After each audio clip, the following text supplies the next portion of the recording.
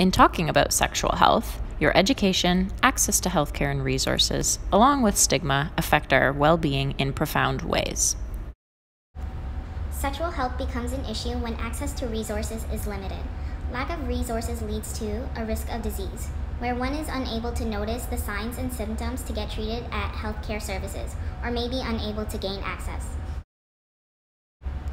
Secondly, unplanned pregnancy, where one is being unable to have safe sex and not able to find or afford birth control.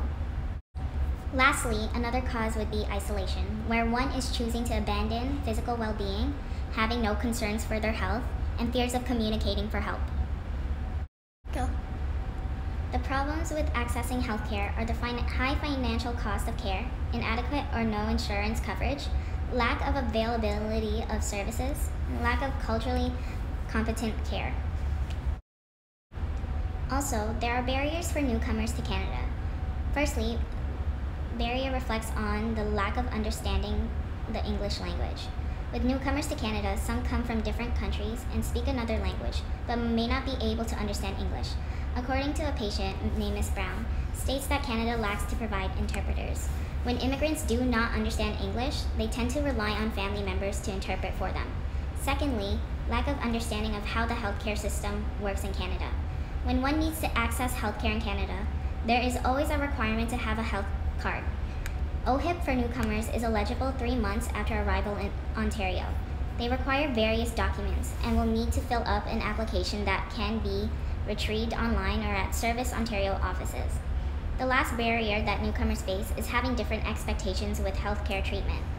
Some newcomers believe that Canada will provide various healthcare services that were culturally appropriate. If a healthcare provider is not familiar with an individual's culture, they may not recommend treatment that is not sensitive to traditional beliefs. Others can see that Canada has its own model of care that does not apply to all cultures. Resources are important to sexual health because it can prevent STDs and unplanned pregnancies, and also help cure diseases or avoid being diagnosed with other chronic illnesses. Resources for these sexual health problems can be accessed within various healthcare service centers, such as medical clinics, pharmacies, and hospitals. Groups like women, teen moms, youth are able to go to a family doctor, hospital, or a clinic for a PAP test, STD test, or abortion counseling referrals. Important resources to sexual health can be places like healthcare centers and community centers, and also people such as parents, a trusted adult, and mainly a doctor. Being able to have communication with a doctor can enable one to have safe sex and prevent STIs and unintended pregnancies. When one chooses to be sexually active, they should consider taking birth control, which come in various forms such as a condom, a pill, a patch, an implant, diaphragm, and an IUD. It's a myth that sex education leads to more and riskier sexual activity and behaviors, like unsafe sex and unplanned pregnancy. Fact: education offers people choice, and more informed choices are better choices.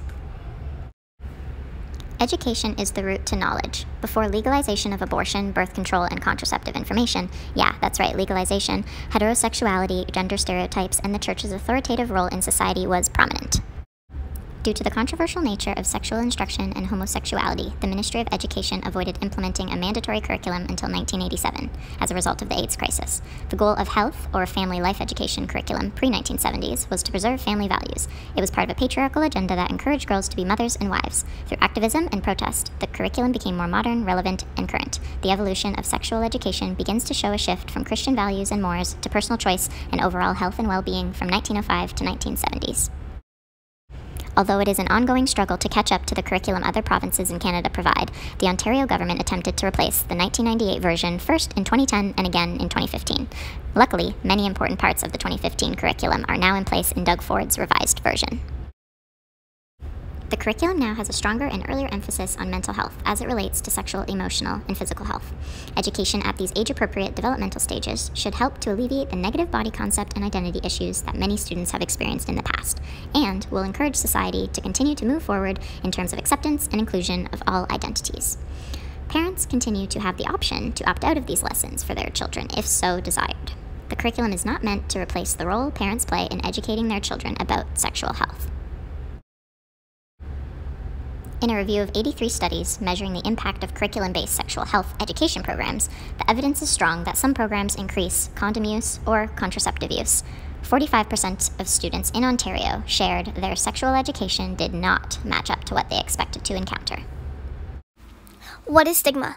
It is when someone views you in a negative way when you have a distinguishing characteristic or a personal trait, though to be or actually is a disadvantage. Discrimination in the healthcare system has a direct negative impact on the health and well-being.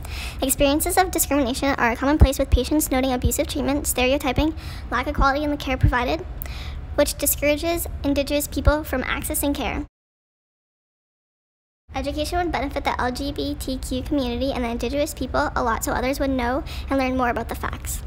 In some cases, the lack of consideration for the concerns of the Indigenous patients and the LGBT community can result in, if not fatal, consequences. In conclusion, sexual health is part of your overall health, where safe sex and healthy relationships are most important.